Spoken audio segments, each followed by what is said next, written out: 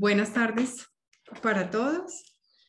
Bienvenidos a esta primera sesión o serie de entrevistas que vamos a tener con Detzler para conocer más de ella y para conocer más de Robert y de todo su legado.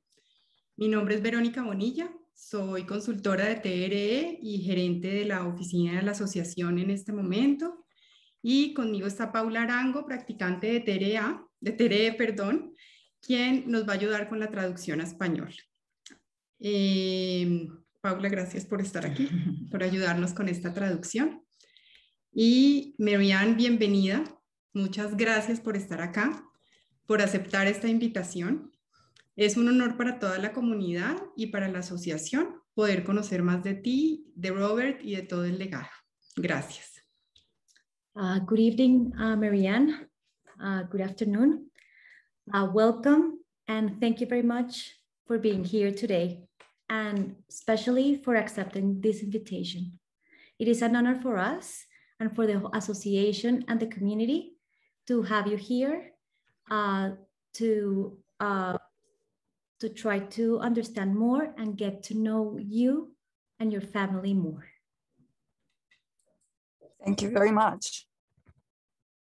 Muchas gracias. Bueno, para comenzar les quiero contar un poco de Marianne. Marianne fue administradora de la Asociación de Respuesta Espiritual durante 18 años y durante 24 años se desempeñó como miembro de la Junta. Estuvo casada con Robert Detzler durante 36 años y lo conocía desde muchos años atrás.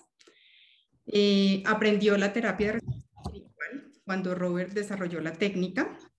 Y en 1991 jugó un papel decisivo en la organización de la Asociación de Respuesta Espiritual, con una junta inicial de 3 o 4 estudiantes muy dedicados y Robert Detzler. Marianne, that was your biography. Do you want me to translate it or do you already have that translation? I already have that. Okay, perfect. Entonces, bueno, nosotros, me refiero a la comunidad Marianne, conocemos a Robert como el creador de TRE y de reestructuración espiritual, y hoy queremos conocerlo más desde su parte humana. We mean the community and all of us know Robert as the master of SRT and SPR. Today we want to know him as a human being. So we're going to start this interview asking you, where and when was Robert born? Cuéntanos dónde nació, cuándo nació Robert y cómo fue su infancia o cómo era su familia. Robert was born July 4th, 1926 in Michigan, USA.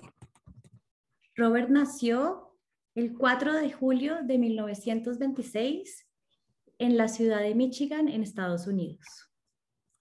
He was the oldest boy of 5 children with 3 older sisters.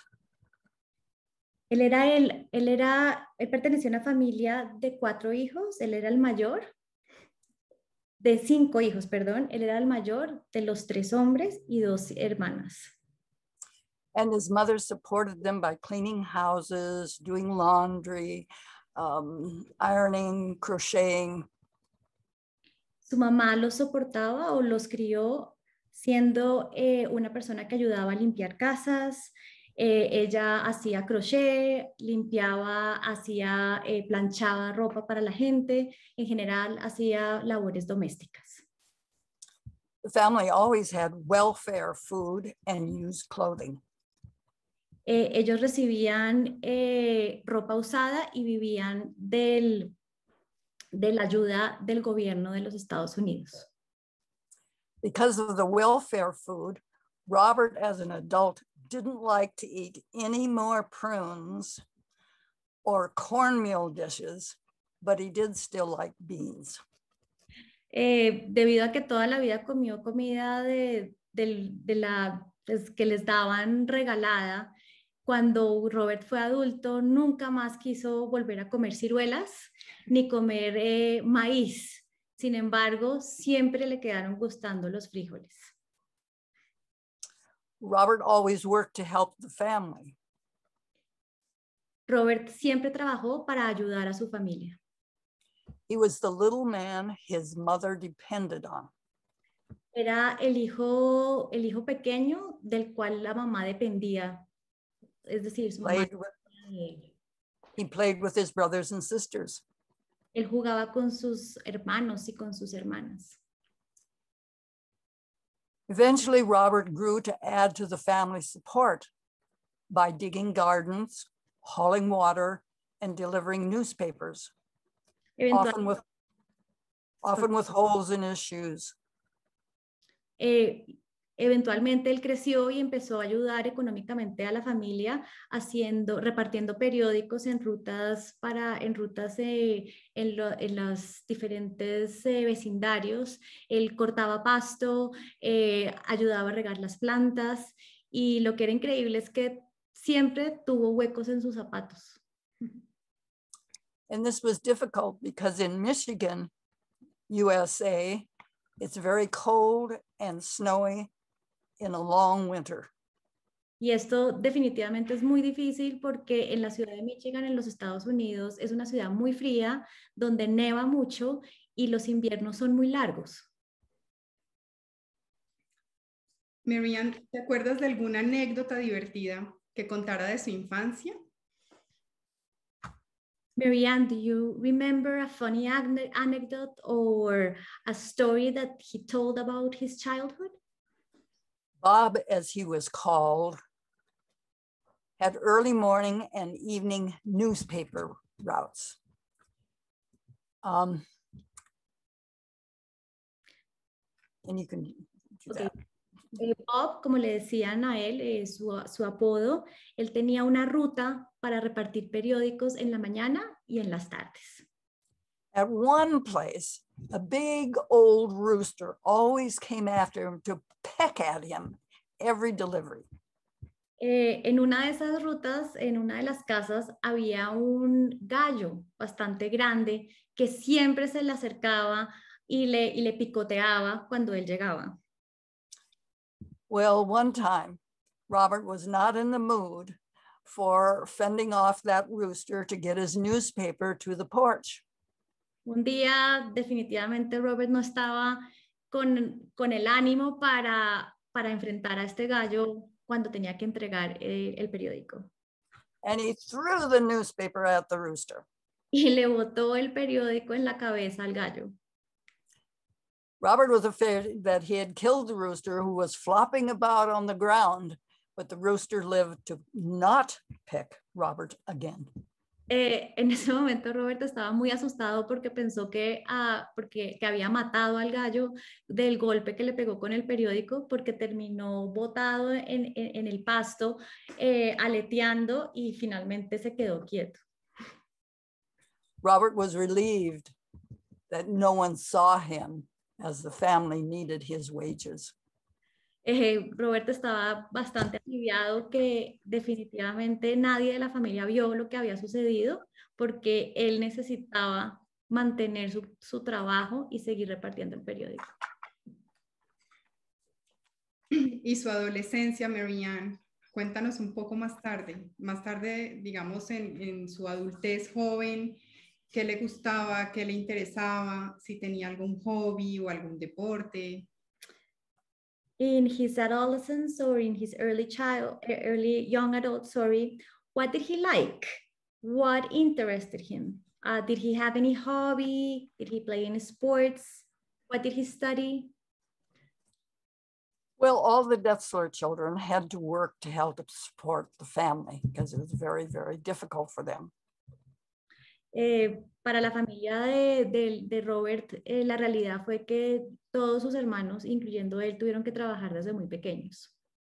So he had little time to go out for things like sports, but of course they did play together. Entonces, pues definitivamente no había tiempo suficiente para jugar algún deporte o hacer algún deporte, pero lo que hacían es que ellos jugaban entre ellos. As a young teen, he spent his summers working on an uncle's dairy farm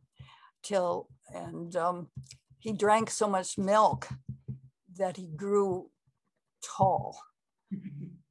En su adolescencia él trabajaba en la finca lechera de uno de sus tíos y nos cuenta Merian que él tomó tanta leche que se hizo muy alto, que creció bastante. Era una persona muy alta. He ended up in a wheelchair for 3 months until his muscles and ligaments could grow strong enough for him to stand and walk again. Y como creció tanto y tan rápido, sus músculos no estaban lo suficientemente fuertes, que terminó en una silla de ruedas, esperando a que estos se fortalecieran lo suficiente para poderlo sostener. Sundays were important church times for the family, and especially for Robert. He liked to learn and he liked to sing. And well, I'll let you say that. Los domingos eran un día muy importante para la familia porque los domingos ellos iban a misa y a Robert especialmente le gustaba mucho ir a misa y le encantaba no solo aprender y escuchar lo que el sacerdote decía o el ministro decía, sino le encantaba cantar. Robert began not only going to the Methodist Church, but attending meetings at the Salvation Army charity nearby. Ellos iban a una iglesia metodista y adicionalmente él empezó a ir al Salvation Army, reuniones It's a charity group that helps people and also tries to teach high values like no drinking, good work. Es un grupo de caridad muy conocido en los Estados Unidos que enseña valores y especialmente ayuda a las personas a permanecer por fuera de las drogas, el alcohol, etc. Well, Robert liked the songs and the sermons at both places, so he often went to both.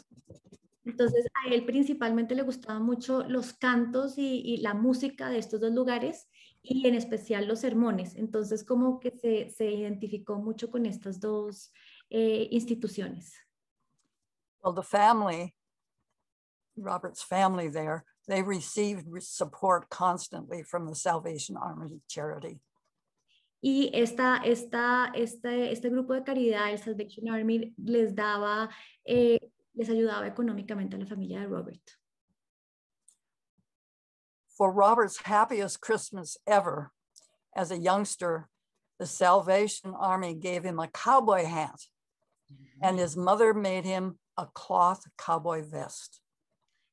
La Navidad más feliz de Robert fue una en que el grupo de caridad le regaló un sombrero de vaquero y su mamá le cosió un chaleco de vaquero. As an adult, he loved reading Western novels, and of course, John Wayne was his favorite movie character. Le encantaban las películas de vaqueros, leía mucho sobre historias y novelas de este tema y John Wayne fue su actor favorito, su gran actor, o sea, era como su ídolo de pequeño que admiró siempre profundamente. My sister gave him a John Wayne picture and he hung it in his office. La hermana de Marianne le regaló a Robert una fotografía de John Wayne y él la imprimió y la enmarcó y la puso en su oficina. In college, after he'd been in the Navy, he made friends with many of the young people, particularly since he also started studying at the University of Arizona. Después de ir a la Armada él entró a una universidad, lo que en Estados Unidos se llama un college, y allí hizo muchos amigos. So they went swimming often. Y les encantaba ir a nadar. And Robert studied electrical engineering, but he didn't finish that degree. Él empezó a estudiar ingeniería eléctrica cuando arrancó su universidad, pero no terminó la ingeniería. He got married and had 4 children instead. En vez se casó y tuvo 4 hijos. He helped build several churches and many homes because he liked to work, and that was one of the ways he made friends, and one of the ways he felt part of community.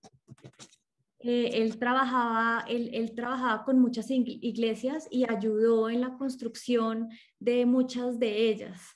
Él permanecía mucho tiempo en estas comunidades y allí fue donde hizo la mayor cantidad de amigos. Later, at age 54, and after 3 tries, he was finally admitted to Unity Ministerial School. A los 54 años y después de intentarlo durante muchos años, finalmente fue aceptado para estudiar, para ser ministro de la comunidad Unity, que es una religión en los Estados Unidos. He was determined on that goal and even had to redo his English grammar studies for this. Él estaba completamente enfocado a tener este grado y fue muy estudioso en esto. Inclusive volvió a estudiar gramática y lectura para poder perfeccionar su comunicación. By this time, he had read many spiritual authors, especially metaphysical and Eastern writings. Para este entonces, Robert había leído muchos autores espirituales, específicamente de metafísica y de estudios orientales. At age 56, he used those additional credits to finish college for a bachelor's degree, it's a Bachelor of Science degree in pastoral counseling. A los 56 años, finalmente logró su grado en lo que ellos llaman consejero pastoral y utilizó varios de los créditos de esos estudios que él había hecho para obtener ese grado. Some of his credits were from attending ministerial school, but also he was working for the Unity's worldwide telephone prayer service. Estos créditos adicionales de los que Marianne estaba hablando provienen principalmente de trabajar con la iglesia Unity en prestar servicios telefónicos de oración y también de atender estudios que la misma universidad prestaba. His job was to answer the telephone requests and to pray with the people calling, and also to pray over the written requests that were mailed in. Su trabajo consistía en contestar la llamada y rezar con las personas que estaban llamando, y adicionalmente también consistía en rezar por las servicios que se les pedían a través de cartas o correos. Es decir, si alguien quería escribir, por favor, recen por mí para esto, ese era el trabajo de Robert. Marianne, ¿Robert era introvertido o era extrovertido? Marianne, was Robert an extrovert or an introvert? Well, everyone knows that he was very enthusiastic about sharing SRT. Todos sabemos que, o lo que nos conocimos, sabemos que él era un entusiasta y era un entusiasta sobre todo en lo que tenía que ver con el TRE. And he could talk about SRT at the drop of a hat. Y podía hablar de TRE a sí mismo, o sea, como bajado del cielo. So most everybody thought he was an extrovert. Así que todo el mundo pensaba que él era un extrovertido, but he was not. pero no lo era. Every day he needed time to retreat for quiet time to feed his own soul. Todos los días él necesitaba su espacio personal para acogerse y trabajar en su propio trabajo espiritual. And this was often hard for students when we traveled because they wanted to be with him in the evening as well, but he wanted evenings to be more alone. Y esto era muy complicado cuando ellos viajaban o hacían cursos, porque los estudiantes básicamente querían absorber todo el tiempo de Robert y todas las noches Robert prefería estar solo y guardar un espacio para él. ¿Ustedes cómo se conocen, Marianne? ¿Cómo empieza su vida juntos? Marianne, how do you two meet? When do you know each other? How did you start your life together? I met Robert at a presentation for forming a spiritual group interested in learning about yoga and things. Yo conocí a Robert cuando ingresé a un grupo en el cual teníamos intereses comunes para aprender y empezar a practicar yoga. At that time, I was married to my first husband, Dale Arneson. His brother sponsored the meeting. Para ese momento yo estaba casada con mi primer esposo, Dale Arneson, y Dale, el hermano de Dale, era quien estaba organizando este grupo. I and Dale and Robert and 4 others formed a study group for spiritual topics and self-improvement. Entonces, tanto mi primer esposo Dale, Robert, yo y otros 4 estudiantes nos conformamos el grupo para empezar a estudiar, practicar y compartir nuestras experiencias. That group began in 1969, and we discussed various works of teachers, and one that we liked very much was Ram Dass. Este grupo empezó en 1969 y discutíamos varios autores y uno de nuestros preferidos se llamaba Ram Dass. Weekly, we studied, shared personal and spiritual growth incidents, as well as meditated together for about 6 years. Durante 6 años nos reunimos semanalmente para discutir nuestras prácticas, comentar cómo habíamos mejorado, qué era lo que más funcionaba para unos, para otros. Robert helped my first husband to build a 2-story house on our country property. Robert le ayudó a mi primer esposo a construir una casa de 2 pisos a las afueras de la ciudad. And after my first husband, Dale, left Washington State, I filed for divorce. Mi primer esposo, Dale, decide irse del estado de Washington y yo decido divorciarme de él. And the few of us that were still left, we continued to have spiritual meetings. Sin embargo, los pocos que quedábamos en el grupo seguimos reuniéndonos todas las semanas para discutir en nuestro grupo, que ya lo teníamos conformado. Robert liked coming out to the country in the woods, and he loved picking mushrooms every spring, and he helped with my garden. A Robert le encantaba pasar tiempo a las afueras de en las fincas, y adicionalmente él me ayudaba mucho con mi jardín y le encantaba ir en los veranos a recoger hongos. Now, one day, Spirit took a hand and told us both at the same time that we should be more than friends.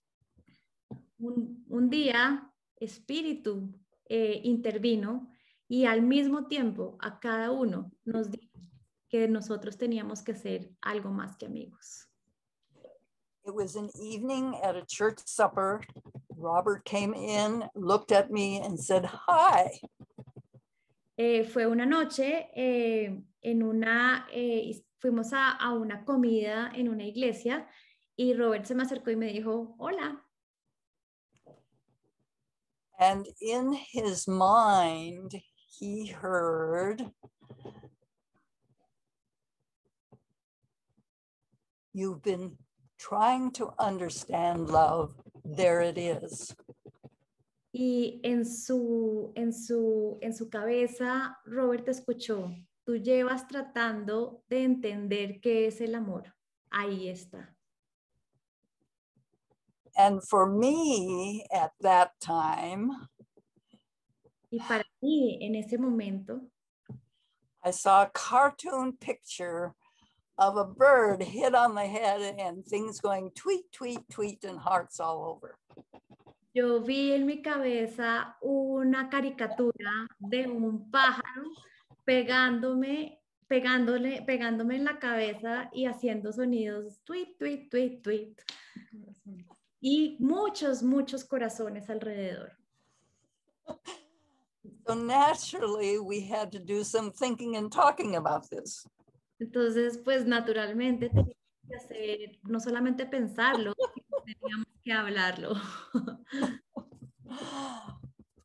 When Robert moved to Missouri a few months later to start ministerial school with Unity, we corresponded and we telephoned.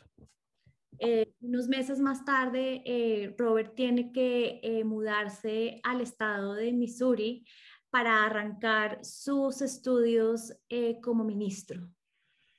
Entonces, en ese momento, nosotros empezamos a escribirnos cartas y a hablar telefónicamente. I married Robert July of 1977. Y finalmente nos casamos en julio de 1977. He was beginning ministerial school and I began the school the next year. Robert estaba estudiando para ser ministro y Marianne empezó a estudiar lo mismo el siguiente año. So we served as partners at home, in church work, the SRA, and with all our continued spiritual learning. Entonces empezamos a servir como pareja, como ministros, ayudábamos en la iglesia, trabajábamos con la asociación de SRA y era un trabajo en equipo de los dos. Marianne, ¿cómo era Robert como hijo, como esposo? Y pues, ¿cuántos hijos tienen ustedes? Marianne, what was Robert like a son, a husband? How many children do you have? As a child and adult, he was very attuned to his mother, who had some psychic ability. And she didn't have a telephone. She didn't need one. For him, she would call from her mind to him and he would go to her. Desde muy pequeño e inclusive a medida que fue creciendo, Robert siempre tuvo una conexión muy cercana casi que psíquica con su mamá. Telepáticamente ellos se podían llamar, nunca necesitaron un teléfono. Ellos se llamaban mentalmente y se contestaban.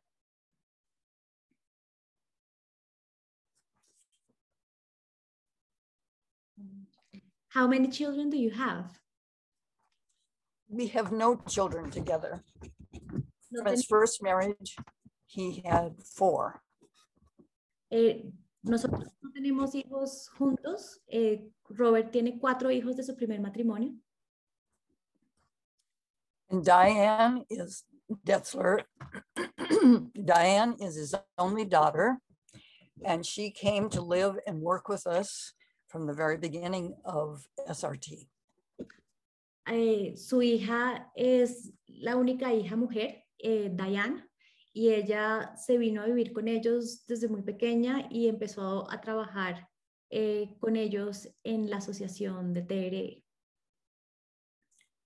I had 2 daughters from my first marriage. Yo tengo 2 hijas de mi primer matrimonio. Robert easily accepted my girls, who were young women, off on their own jobs and so on. And I accepted his children too. Robert aceptó y acogió a mis 2 hijas desde que fueron muy jóvenes y las invitó siempre a trabajar con nosotros y a ser parte de la familia. Y así mismo hice yo.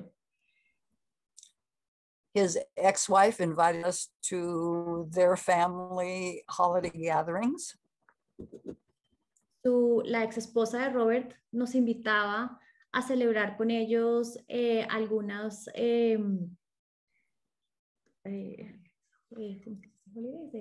Christmas. Algunos holidays que pues son festividades como Navidad, como la celebración del 4 de julio, etc.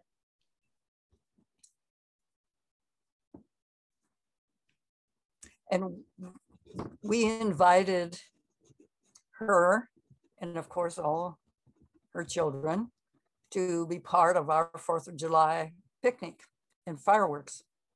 Todos los años nosotros celebrábamos el 4 de julio haciendo un picnic y siempre, por supuesto, invitamos a la ex señora de Robert y a toda la familia. 4th of July was a big time because not only was it the country birthday, but it was Robert's birthday.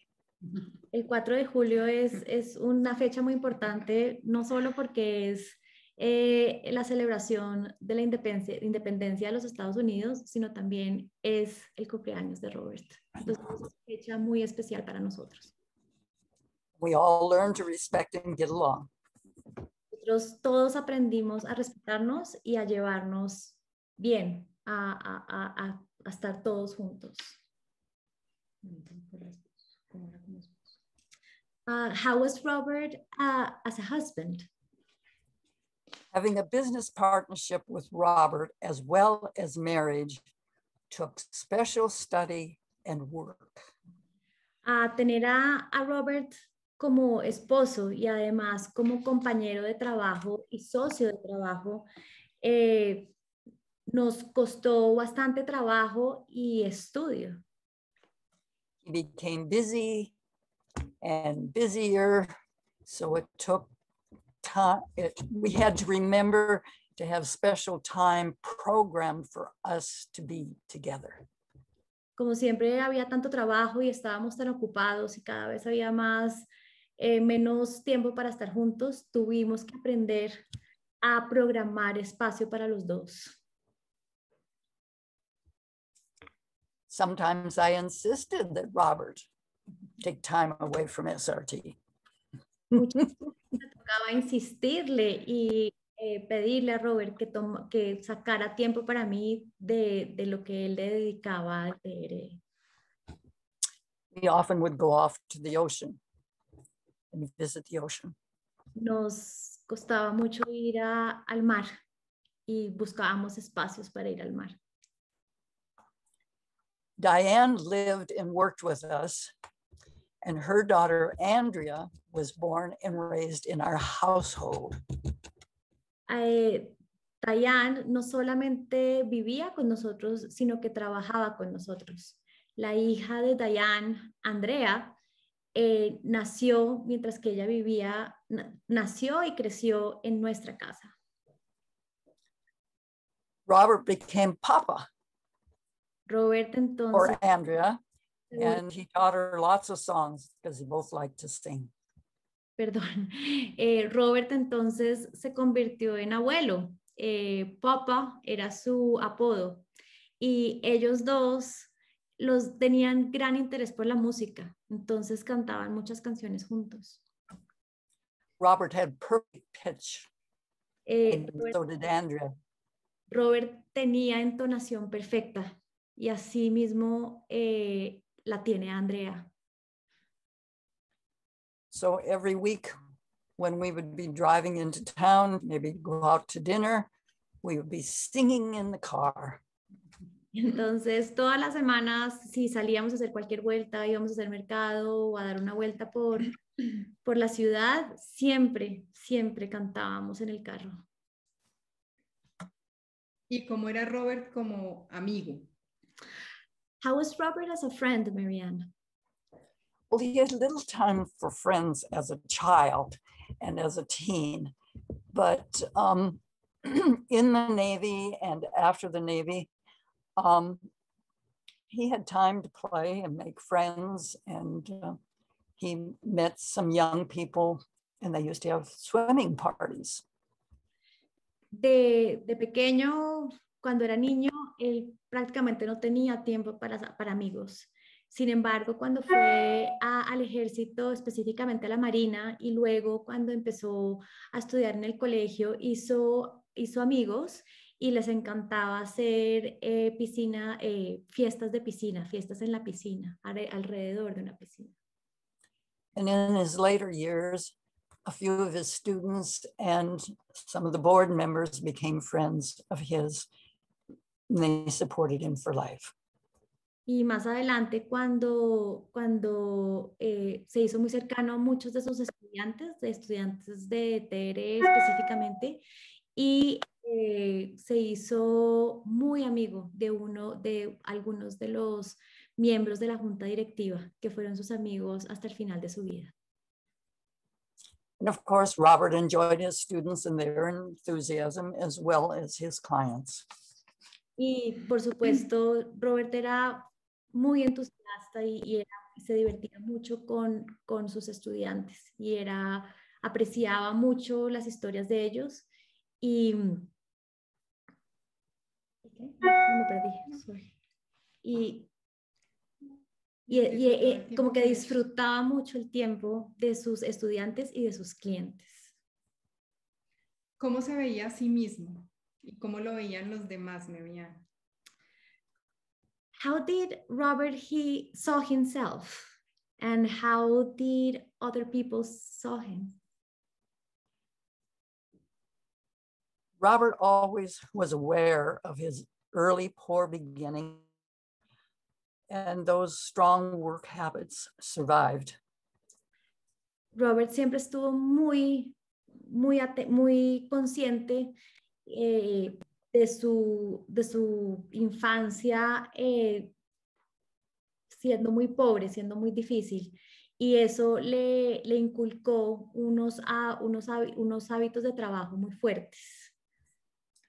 With SRT, he tried to listen, counsel, teach, and write what he felt Spirit directed him. Por lo tanto,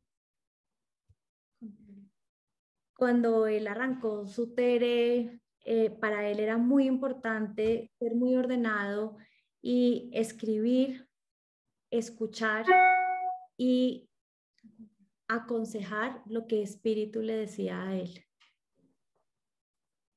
He saw himself as a quiet man, blessed to be able to help others.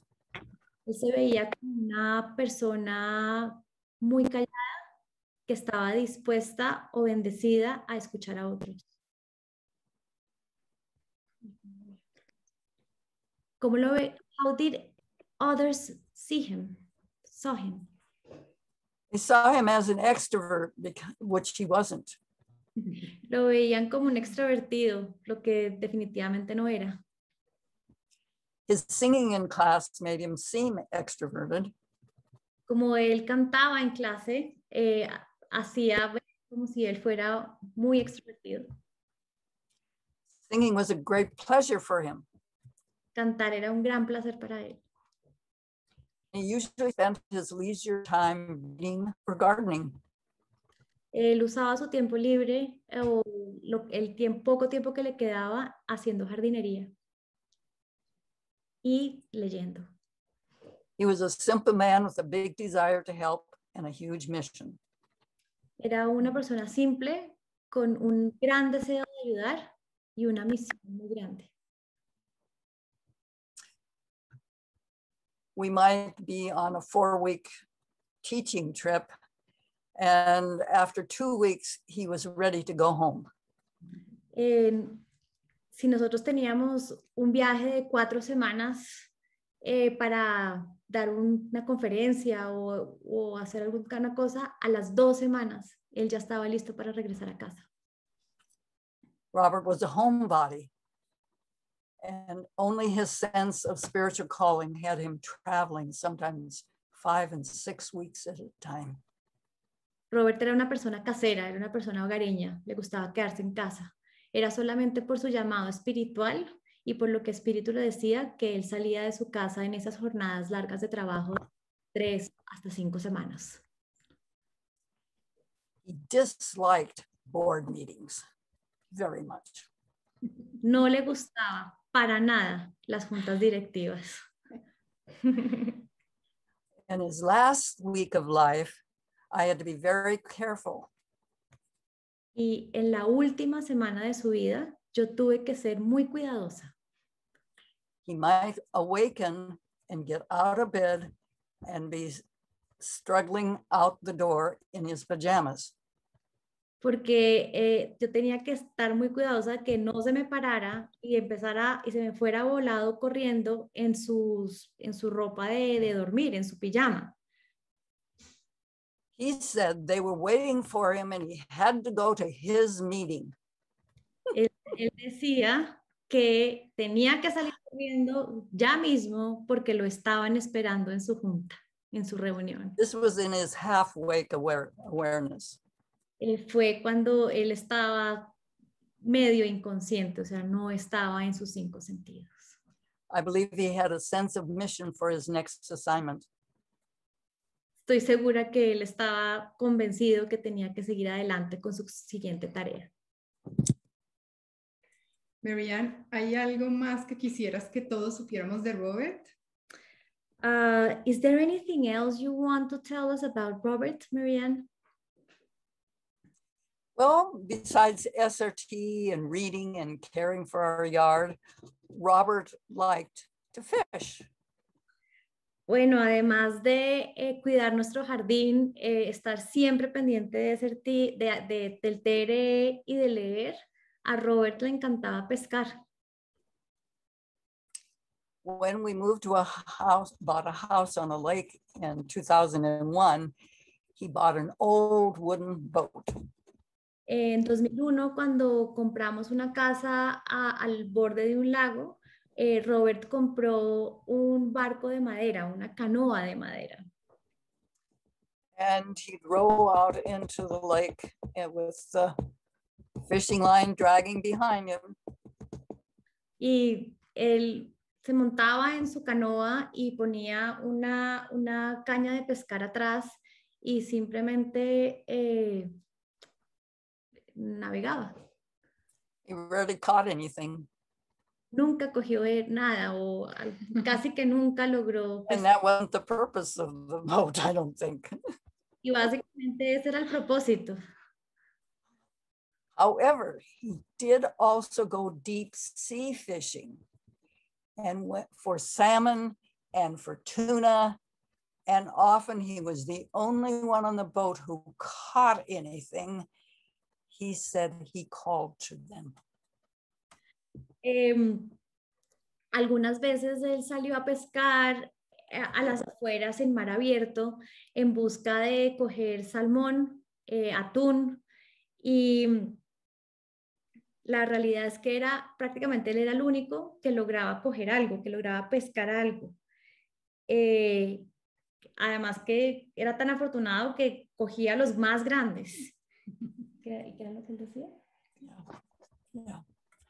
And Robert would even can the tuna himself in jars. Inclusive, salmon. Después de pescar, él mismo se encargaba de filetear los pescados y los metía en unas latas. It was delicious. Y era realmente delicioso. Oh, yes, I forgot. Robert loved tacos and habaneros. Se me había olvidado. A Robert le encantaban los tacos y los habaneros. We had to make 2 or 3 trips a week to go to Taco Bell just for Robert. Teníamos que ir básicamente 2 o 3 veces a la semana a Taco Bell porque le encantaba este restaurante de comida rápida de tacos en Estados Unidos.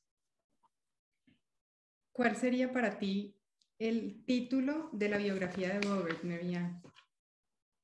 Y what if you were writing a biography or Robert's biography, what would be the title of that book? A man with a mission from spirit, or spirit called and he accepted. Un hombre con una misión de espíritu o espíritu lo llamó y él aceptó. Marianne, muchas gracias. Se nos está acabando el tiempo que tenemos destinado para la entrevista de hoy. Pero para todos los que están aquí, les cuento que el 25 de agosto a esta misma hora vamos a seguir con la segunda parte de esta entrevista. Y gracias nuevamente por aceptar la invitación de la asociación para esta entrevista. Siempre es un honor tenerte aquí. And thank you again for accepting this invitation and being here today. It is always an honor to have you here. Thank you, Paula. Thank you, Veronica. My pleasure. Thank you very much. Thank you, Marianne. Y a todos los espero el 25 de agosto en la parte 2 de esta conversación con Marianne a esta misma hora. Y para los que no alcanzaron a llegar o no se conectaron, las grabaciones quedan en los canales de YouTube de la asociación. Por pedido de Marianne, la meditación no va a quedar grabada, solamente la entrevista. Pero bueno, los espero a todos entonces en agosto y un abrazo muy fuerte. We hope to see you next August the 25th at this same time and in this same channel in the second part of Conversations with Marianne. For those who weren't able to connect today, the meditation is all this session is going to be recorded except for the meditation. Thank you very much for being here today, and see you very soon. Bye-bye, Marianne. Thank you very much. My pleasure. Gracias a todos por conectarse.